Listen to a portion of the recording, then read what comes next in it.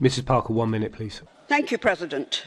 This mobility package really worries me. I've received a deluge of emails from charities and constituents expressing their concern about the Commission's proposed definition of travel for non-commercial purposes.